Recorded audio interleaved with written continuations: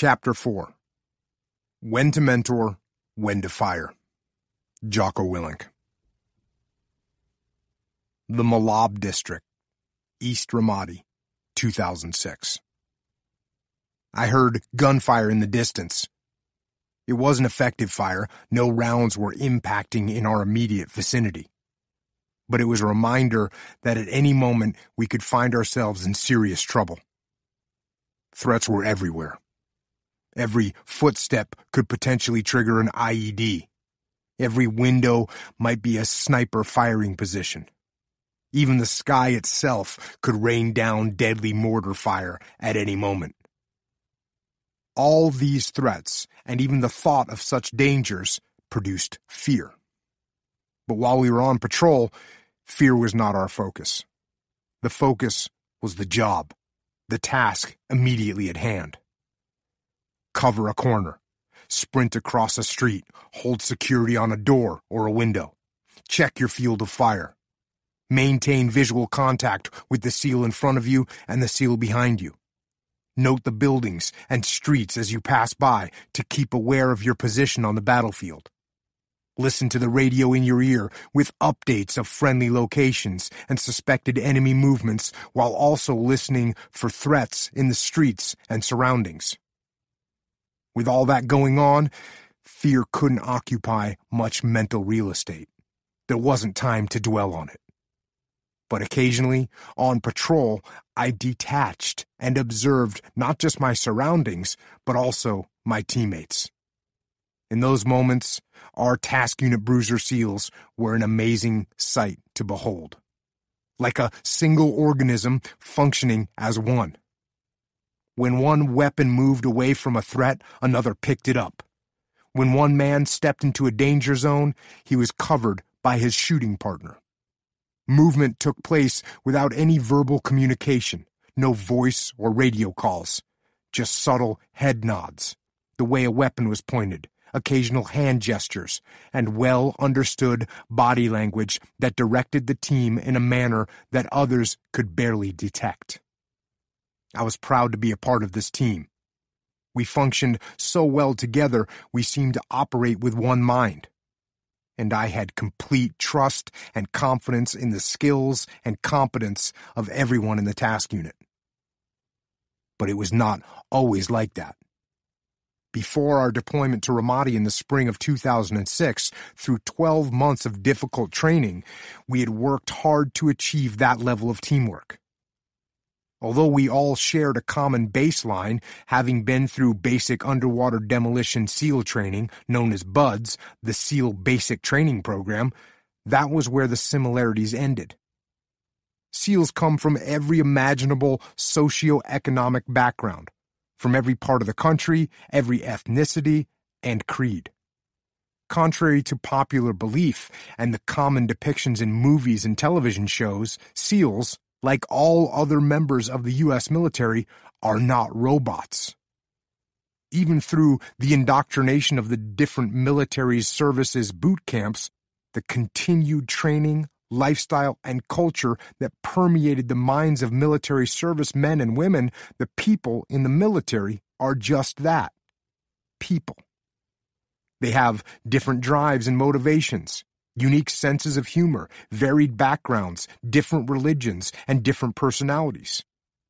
They also have different strengths and weaknesses in their capabilities. The SEALs in Task Unit Bruiser contained a wide variety of athletic abilities. Some were like endurance athletes, lean and svelte. Some were like weightlifters, bulky and powerful.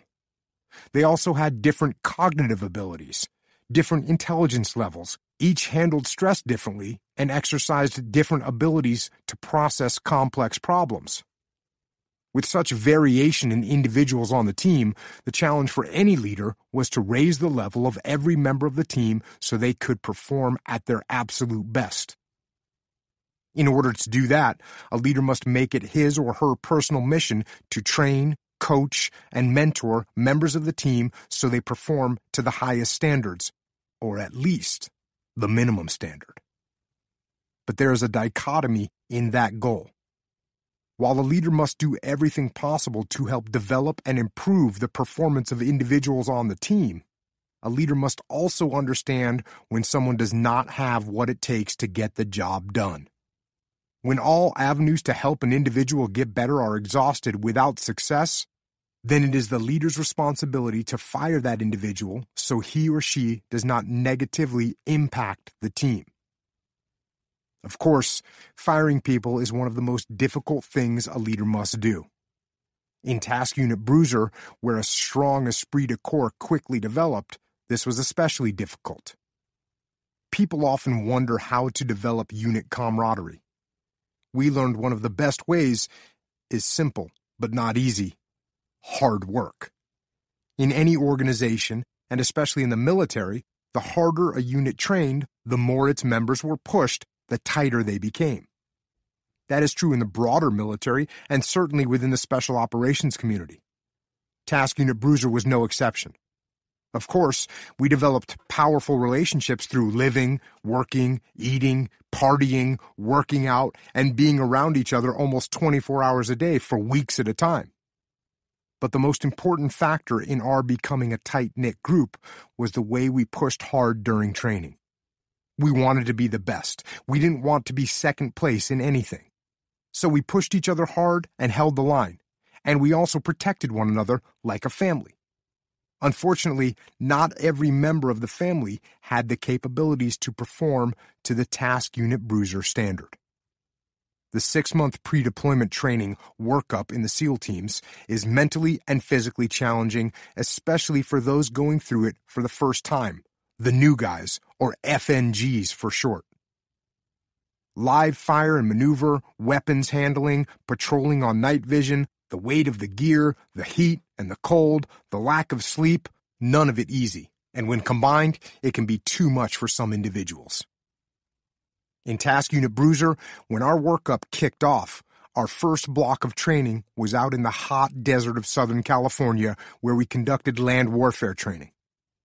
It was mountainous, rocky, and rugged terrain. We always said that land warfare training in this environment was where men became frogmen. The high-stress, dynamic environment posed challenges for all, but particularly for some of the new guys. As task unit commander, I paid attention to who struggled and watched how each leadership team of my 2 platoons handled its underperforming members. As I watched Leif, Seth, and their SEAL platoon chiefs interact with the members who were subpar, they led just as I expected them to. They tried to help less stellar performers get up to speed. There were a couple of new guys in each platoon who didn't quite get it. They seemed unable to keep up with the progression of the skills required to do the job. But I saw the platoon leadership work with them, tirelessly counsel them, coach them, assign more experienced SEALs to mentor them, train them, and retrain them. And I knew why. The new guys they were helping might be struggling, but they were still part of the platoon. They were SEALs. They'd graduated from BUDS and SQT, which is SEAL qualification training. They were members of the gang, and the leadership wanted to protect them and see them succeed. Fortunately, the time invested in the struggling new guys seemed to pay off. Everyone successfully completed the multi-week land warfare block of training, and then the next multi-week block, mobility training, where we learned to shoot, move, and communicate from Humvees instead of on foot. During that block, I again saw some of the new guys struggling, making mistakes with the heavy weapons, not reacting properly to tactical commands, or hesitating to take action at critical moments. But once again, I saw the platoon leadership and other experienced SEALs in the platoons take ownership and rally around their young teammates, relentlessly working with them to get them up to speed. After mobility training, I talked to Leif about the SEALs who were floundering. "What do you think?" I asked. "A couple of those guys seem like they're having a hard time." "They are," he replied, "but we'll get them where they need to be." That was exactly the answer I thought he would give. He was protective of every member of his platoon. After all, they were his men. He was responsible for them. And he and his platoon would make sure they got up to speed. I was happy to hear Leif taking ownership of the performance of his men and confident in the ability of his platoon to get every member to perform to standard. It was exactly what a leader should do. The next block of training was Close Quarters Combat, or CQC, where we learned to clear hallways and rooms in an urban environment. In the CQC training block, the pressure increased even more as the platoons executed dynamic, live-fire drills in confusing, complex buildings. Live fire meant SEALs were shooting lethal ammunition just inches apart from each other as they moved through the house and engaged targets. It was challenging and fun for most, but for some SEALs who struggled, the pressure was overwhelming. It was here that Leif first voiced a concern that perhaps one of the new guys in his platoon, Charlie Platoon, might not have what it takes to conduct such missions in actual combat. He approached me to talk about one of his men, a young enlisted SEAL whom we called Rock. Rock was a new guy, fresh out of Bud's training, and Charlie Platoon was his first SEAL platoon. He had never been through the training cycle before, and he seemed to be having some trouble. "He tries hard," Leif said, "and everybody likes him. We've been working with him. You've seen us. But he's struggling even more here at CQC. It seems like he might be in over his head. Frankly, I'm just not sure he's ever going to be capable of deploying to combat with us." "What do you mean?" I asked. "He's in good shape and a hard worker, right?" I knew Rock was physically capable and had a great work ethic. "It's not that," Leif replied. "He's got heart, and he is physically tough. But he's having some real problems. We got him through land warfare, where he had a little more time to think. But here, he gets completely overwhelmed when the pressure is on to make split-second decisions. And he panics and freezes up. Or makes really bad decisions in the house." I knew neither one of those was good. The house is what SEALs commonly call a kill house, a building with a complex floor plan of rooms and hallways with ballistic walls that allow for live-fire training and room clearances in close quarters. In the house, dynamic tactical situations unfolded quickly, demanding that split-second decisions be made at the individual level by shooters in the rooms. Because buildings were divided by walls that blocked visual and verbal communications, there were times when junior SEAL operators had to make decisions that impacted the direction of the entire operation. So every individual operator needed the tactical and operational savvy to make important decisions quickly and confidently. On top of the stress of decision-making, because of the high-risk nature of live-fire training in close quarters, there were very strict safety protocols in place to ensure no one got hurt or killed. If any of us violated the rules, the SEAL instructors issued a safety violation, a citation that documented the discrepancy. Getting a safety violation or two was problematic, but if a SEAL went beyond 2 safety violations, it was a major red flag that might get him ejected from the platoon and could cost him his career as a SEAL. "What kind of problems is he having?" I asked.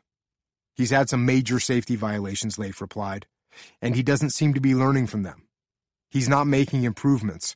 Rock tries, but when there's any pressure applied to him, he quickly gets task-saturated." Task-saturated was a term we used in the SEAL teams to describe how an individual or a team could get overwhelmed when multiple problems were encountered simultaneously.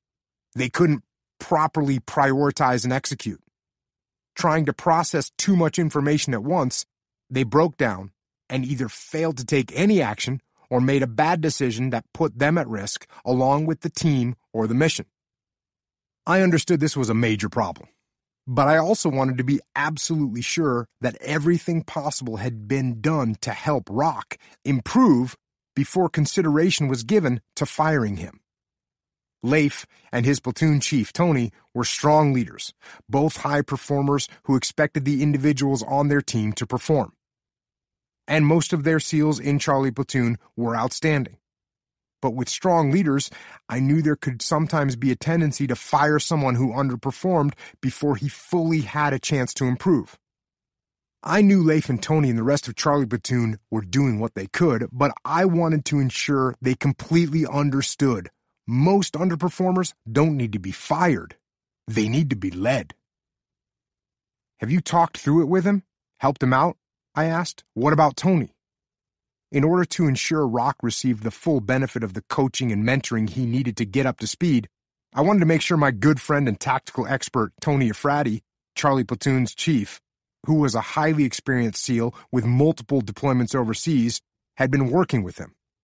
As a training instructor, Tony had taught just about every block of advanced training, and I knew he would have the best chance of getting through to Rock. Absolutely, Leif replied. Chief is doing everything he can. So am I. So is our leading petty officer. We've tried hard to get him up to speed. We had some guys working with him through the weekend when everyone else was out partying. But Rock just doesn't seem able to cut it. I don't know how much more we can do. The consternation in Leif's face made it clear. He was trying to balance the dichotomy of leadership between coaching and mentoring and making a decision to get rid of someone. You think we need to let him go? I asked. I think it might be best, Leif said somberly. It wasn't an easy thing. Look, he's a great guy, Leif continued.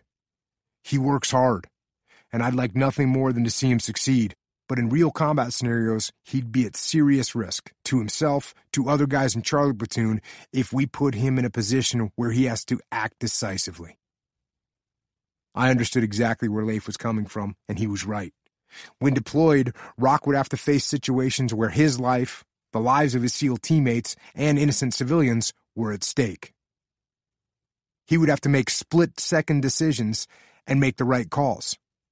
On the battlefield, if Rock froze up and failed to engage an enemy fighter, he might get himself or others killed.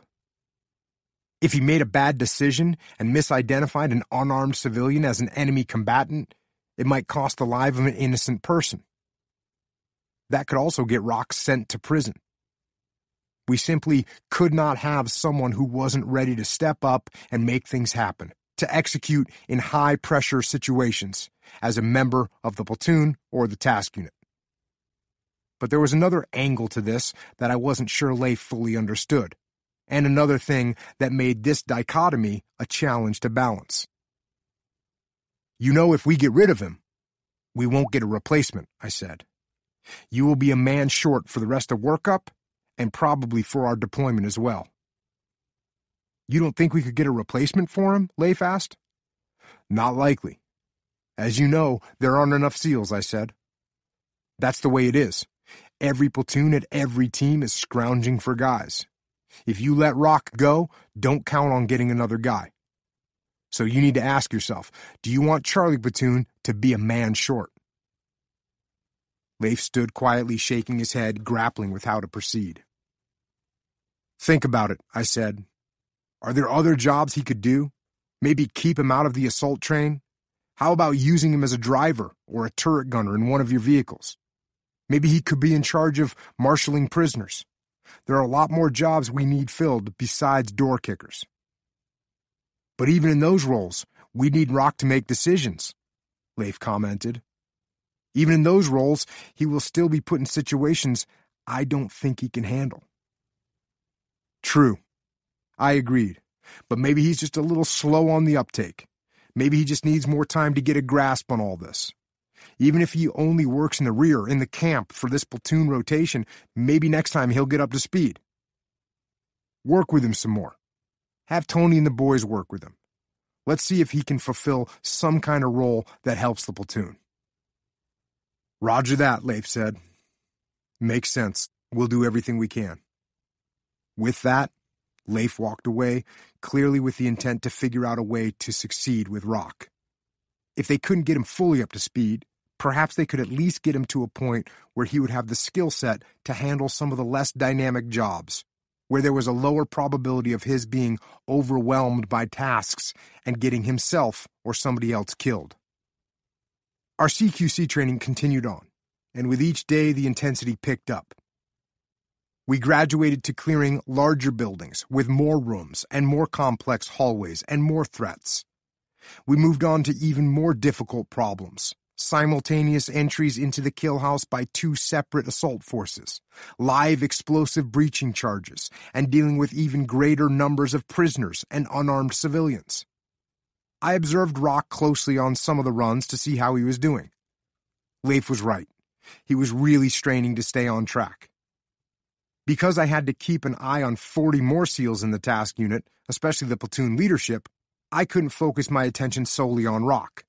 But I saw enough to understand that his performance was well below that of his peers, the other guys in Charlie and Delta platoons. Still, I didn't see him commit one single blunder so egregious that we'd be forced to fire him. But he did acquire more safety violations, and I constantly heard the instructor cadre counseling him. Even still, Charlie platoon continued to keep Rock as part of the team. Leif, Tony, and the rest of the platoon kept working with him to try and help him improve. Task Unit Bruiser wrapped up our CQC training and went on the next multi-week training block, then the next. Finally, we arrived at our last training block called Special Reconnaissance, or SR. SR was where platoons would spend extensive periods of time in the field, off base, on the training battlefield, to observe and pass reports from clandestine observation positions. The point of this training was to sneak and peek and get out of the area before the enemy even knew you were there, so there wouldn't be any shooting or quick decisions to be made. The stress level was a lot lower, and I figured Rock would be able to handle it. I touched base with Leif and Tony. "How's Rock doing?" I asked Tony. "Not too good. Even here, he can't seem to get it together," Tony responded. "Yeah, he's still making mistakes. Simple stuff. I don't know. I see a little glimmer of hope now and then, but he is definitely struggling," Leif added. "Well, we are almost done with workup," I said. "We need to make a decision. If you guys have done everything you can and he's still not able, we might have to let him go." "Got it, boss," Tony said. "Check," Leif responded. This was going to be one of the hardest decisions that we were forced to make as a task unit up until this point.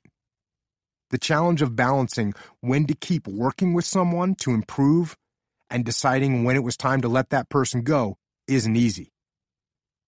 Leif and Charlie platoon headed out on another operation in the field for a couple of days.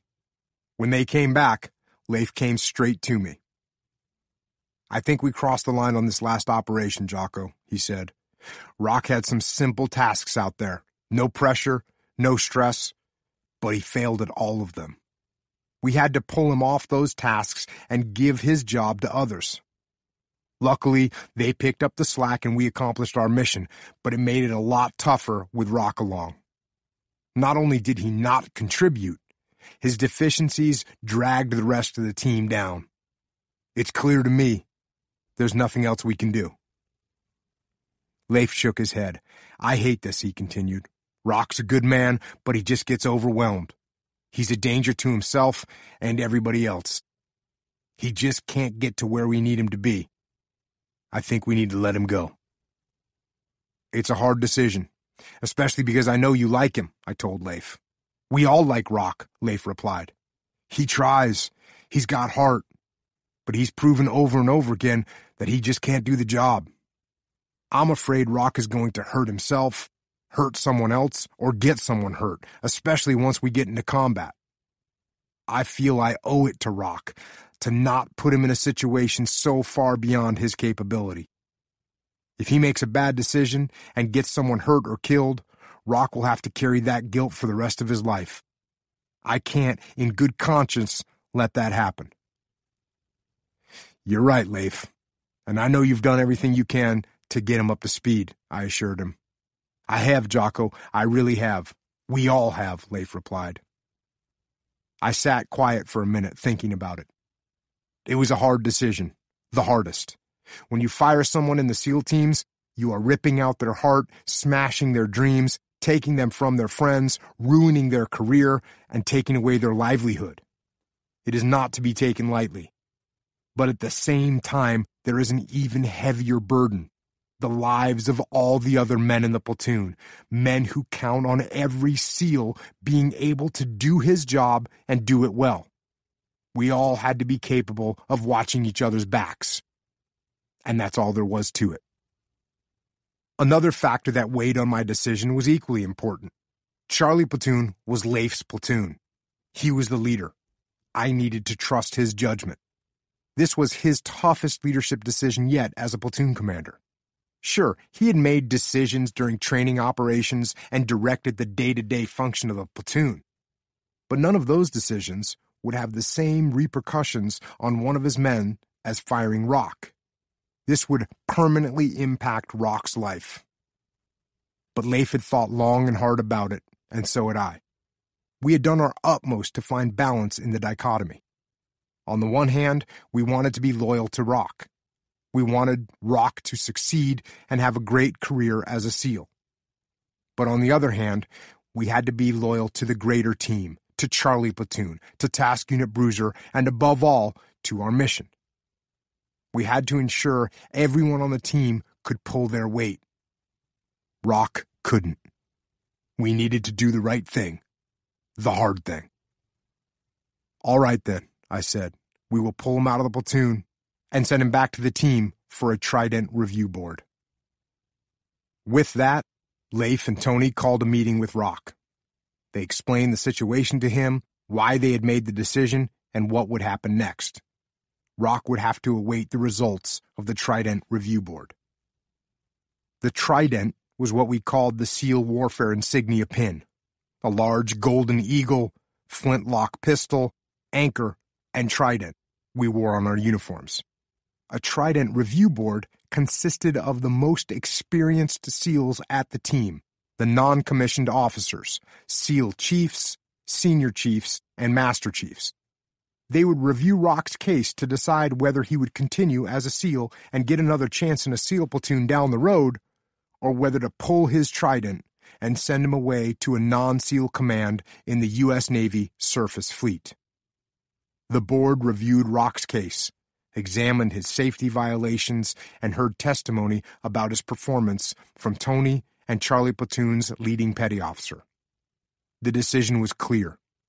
The board ruled that Rock's Trident be removed and that he be sent to the fleet. He would no longer be a SEAL, no longer be part of the SEAL teams. Rock wasn't happy about it. Yet, while he was upset to no longer be in the SEAL teams, at the same time he showed some signs of relief. Relief from the stress of trying to do a job he wasn't capable of performing well. Although he was disappointed, he maintained a positive attitude and went on to have a successful career in the Navy. In Ramadi, in the toughest combat situations I could have envisioned for us, Task Unit Bruiser performed as an exceptional team. The extensive training, mentorship, and guidance that had been passed on was critical to this. But our exceptional performance was also a function of making the tough decisions to let underperformers go. But resorting to the extreme of firing someone was the exception. On the other side of this dichotomy were the other 4 new guys in Charlie Platoon who excelled under the mentorship, coaching, and special effort made by the platoon leadership and experienced SEALs. While each new guy struggled at times, all of them, with the exception of Rock, got up to speed. Charlie Platoon's veteran SEALs worked with them, trained with them, counseled them, and drove them to become upstanding members of Charlie Platoon and of the SEAL teams.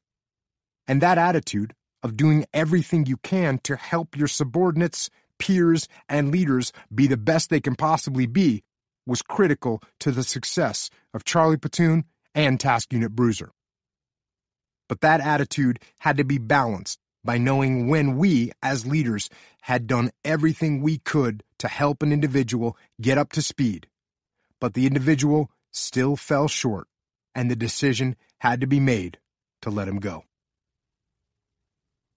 Principle. Most underperformers don't need to be fired, they need to be led. But once every effort has been made to help an underperformer improve, and all efforts have failed, a leader has to make the tough call to let that person go. This is the duty and responsibility of every leader. Leaders are responsible for the output of the individuals on their team. The goal of any leader is to get the most out of every individual, to push each individual to reach his or her maximum potential so that the team itself can reach its maximum potential. Conversely, leaders must also understand that human beings have limitations. Not every person on a team will be suited for a particular job. Some people might need a less technical position. Some people can't handle stress. Some might not work well with others. Some might lack the creativity to come up with new ideas or solve problems. This doesn't mean they are worthless. It just means that the leader needs to utilize them in a position where their strengths are fully capitalized. Once again, the leader is still trying to maximize the potential of every individual. Occasionally, there are people who simply cannot perform to the required level in any capacity. Once a leader has exhausted remedial measures through coaching, mentoring, and counseling, the leader then must make the tough call: remove that individual from the team. The dichotomy in this situation is balancing between taking care of individuals by keeping them around even if they lack the skill set to do the job properly, and protecting the team by removing people from positions where they negatively impact the team and the mission. A leader must be loyal to his individual team members and take care of them, but at the same time he must be loyal to the team itself and ensure that every member of the team has a net positive impact and doesn't detract from mission execution. One thing that causes problems with this dichotomy is the idea of extreme ownership. With extreme ownership, we say, no bad teams, only bad leaders. When leaders try to live by that mantra, it usually has a positive outcome. When a leader has a substandard individual on the team, that leader takes ownership of the individual and ensures that the individual gets the training, coaching, and mentoring needed to get up to speed. That personal investment usually pays dividends. The substandard individual improves and becomes a solid contributor to the team. But sometimes the substandard individual doesn't improve. Sometimes he or she can't improve. Sometimes the individual simply lacks the necessary skills, capacity, or attitude to do a job. So, the leader takes ownership of it and continues to invest time, energy, and money into the individual, but the individual's capabilities still don't improve. As the leader continues investing time and resources into one individual, other members of the team and other priorities are neglected, and the team can begin to falter. Also, as other team members see a leader pouring resources into one non-performing individual, the team might question the leader's judgment. This is when leaders must bring their efforts into balance.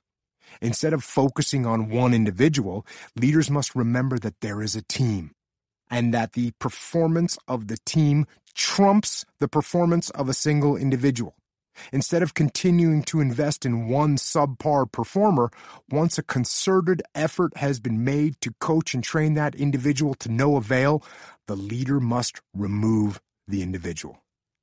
It can be one of the hardest decisions a leader has to make, but it is the right one. We are often asked, when is the right time to fire someone?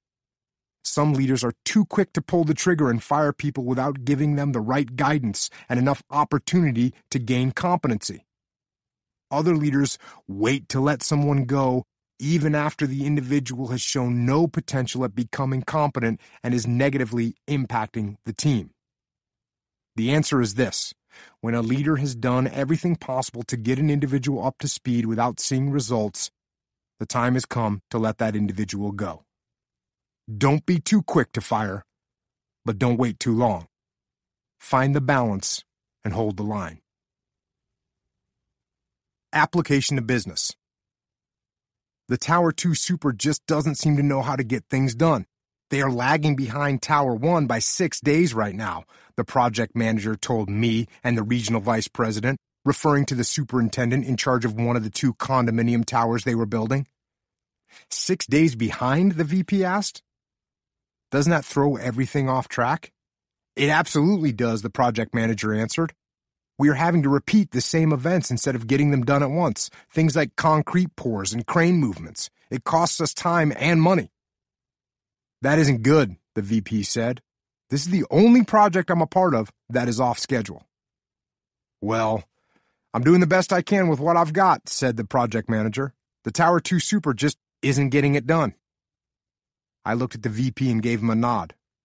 I could tell he was thinking what I was thinking. We had already put this whole team through a course on extreme ownership, yet this project manager was casting blame and making excuses. The VP wasn't having any of that. Whose fault is it that the Tower 2 Super isn't getting it done? The VP asked. Immediately, the project manager recognized what was being implied. The look on his face changed, and he started shaking his head. How can it be my fault? He asked. He's the one running Tower 2, not me.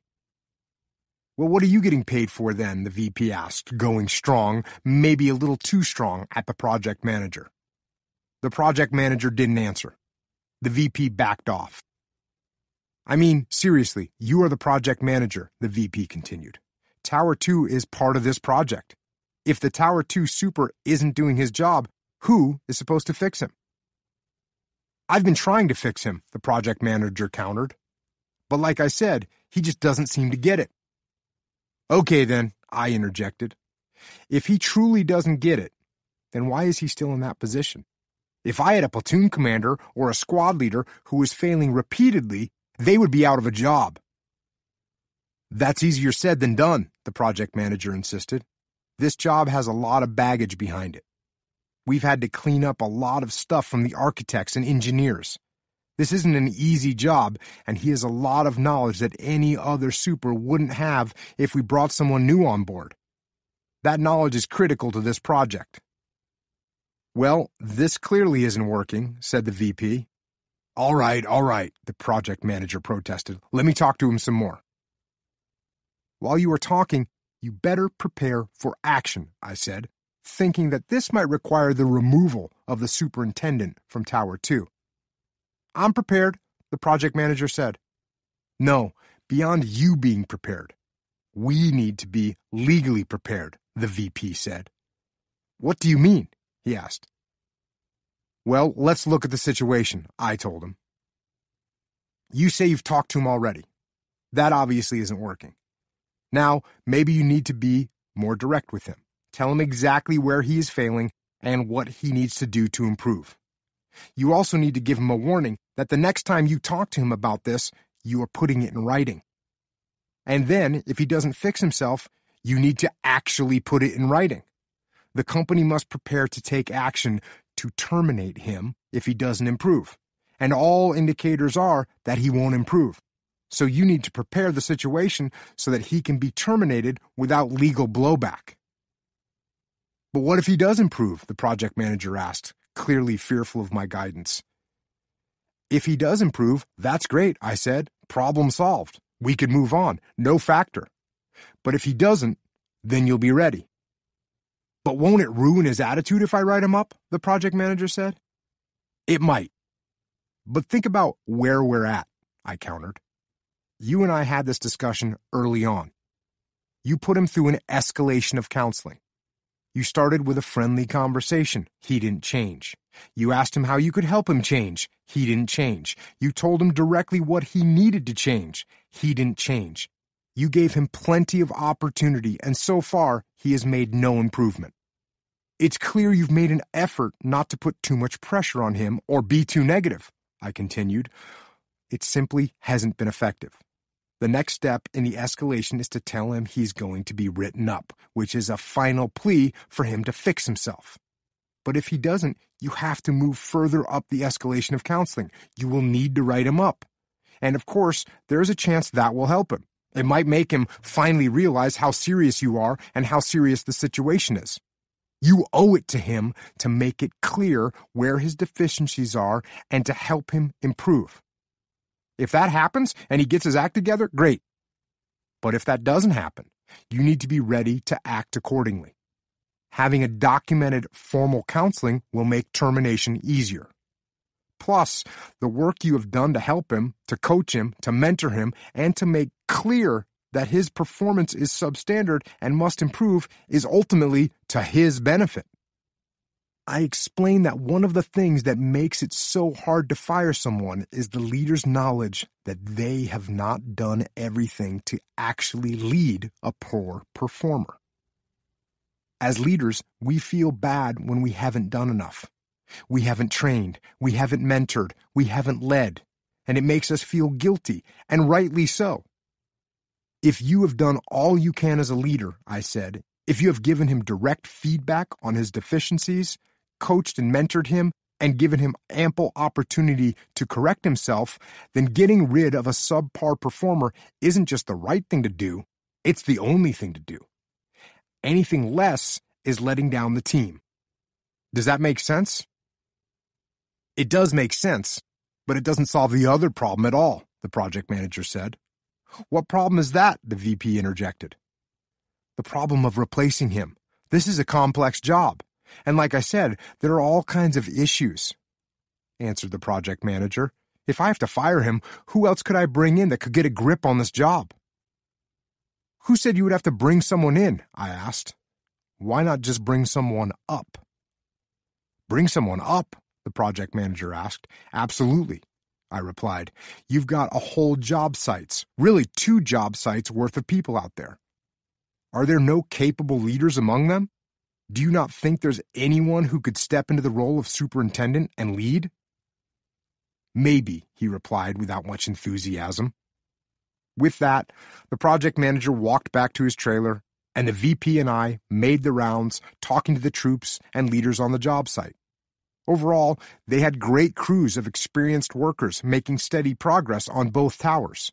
In fact, many of the crews were actually bouncing back and forth between towers, doing work on both. The 2 teams are basically equivalent, the VP said to me. Yeah, they are. Isn't it amazing how one tower is doing so well and the other isn't? I said with a hint of sarcasm in my voice. We both knew exactly what was happening here. No bad teams, only bad leaders, the VP said, quoting the chapter from Extreme Ownership that explained how when a team is failing, it is the leader's fault. The Tower 2 Super isn't working out, and the project manager won't do anything about it. Indeed, I replied. That is some bad leadership, isn't it? It sure is, the VP replied, fading off at the end as he realized what I was really saying. He gave me an inquisitive yet knowing look. I simply nodded. This is on me, isn't it? The VP said. You are the leader, I replied. He stood for a moment looking across the construction site. Then he looked at me and said, I get it. You get what? I replied. I get it. I get that everything you just said to the project manager, you might as well have been saying to me, the VP observed. If the Tower 2 Super isn't working out and the project manager isn't doing anything about it, that is actually my fault, and I need to fix it. That is extreme ownership, I acknowledged. The VP was quiet for a few moments. Then he said, Okay, I get that too, but here's the problem. The Tower 2 Super, he's a good guy. He's worked other jobs for us before and done just fine. And the project manager, he can get it done. Look at Tower 1. I want to take care of these guys. Sure, the project manager can get it done, but he is not, I noted. And are you really taking care of these guys by letting the project fall behind, letting them fail? This is one of the dichotomies of leadership, balancing between when to keep people, to coach them and mentor them until they get up to speed, and when to make the call that they are hurting the team and get rid of them. Of course, when you coach and mentor and try to help them, you're going to develop a relationship with them. You're going to build trust. But as a leader, if you are investing too much time into one person, that means others are being ignored. Also, if a member of the team isn't able to perform effectively, it is likely impacting the mission as a whole. I think that is where you are with this situation. You are letting the project manager deal with the super, but he isn't doing it well and the whole job is suffering. You need to get in there and get it fixed. I do, the VP agreed. I'll make it happen. He asked for some time alone with the project manager. I went and talked to some of the contractors on the job and learned more about how the leadership interacted with them as contractors. An hour or so later, the VP texted me and told me he was in his trailer and wanted to debrief the conversation with the project manager, so I headed to his trailer. "That was easier than I thought," he said. "That's good. What did you tell him?" I asked. "First, I told him that I liked him and thought he was very capable," the VP said. "But then I told him he was failing, and that if he was failing, I was failing. Then I explained that if I was failing, I needed to take ownership of the situation and fix it." "How did he like that?" I asked, expecting that the project manager would get defensive and ask him to back off a little and let him do his job. "Surprisingly, he didn't mind," answered the VP. "Really?" I asked, surprised. "I think he needs some help with the hard decisions," the VP said, "and I think he knows that." So I told him to give an extremely firm written counseling to the super of Tower 2. And at the same time, I told him to find someone who could step up and take over Tower 2. That was his biggest concern. He didn't think anyone in Tower 2 was ready to step up. But I told him to look at some of the guys from Tower 1. They have the same information, and they have the benefit of having followed a good leader on Tower 1 for the last 6 months. They know what they are supposed to do, and they've already seen it done right. He liked that idea, and immediately offered a couple names that could potentially pull it off. "I think this is going to work out pretty well." "That's great. At least the talk went great," I said. "Now comes the hard part, execution. The project manager has to have some tough conversations with the superintendent. Those conversations are hard. And if the conversations don't work, he may have to terminate the superintendent. It's tough to go from trying to coach and help someone to firing them. But as a leader, it is unfortunately a dichotomy you have to deal with," I told him. Over the next few weeks, I was not on the job site, but I received regular updates from the VP. He and the project manager executed the plan. The project manager wrote up the Tower 2 superintendent. The VP and project manager worked together to identify and speak with the best possible candidate from Tower 1 to step up and become the superintendent of Tower 2. After 3 weeks and 3 written counseling sessions, the super from Tower 2 made no improvement, so they let him go. The project manager elevated a new superintendent into position and pressed on with this new leadership in place. Because of the relationship between the Tower 1 super and the new Tower 2 super, the Tower 1 super went out of his way to get the new Tower 2 super up to speed, even giving him manpower and resources to get them caught up in an excellent example of cover and move. And although Tower 1 did finish ahead of Tower 2, Tower 2 team's performance radically improved once the proper balance was found between continuing to coach the underperforming superintendent and deciding it was time to remove and replace him with good leadership.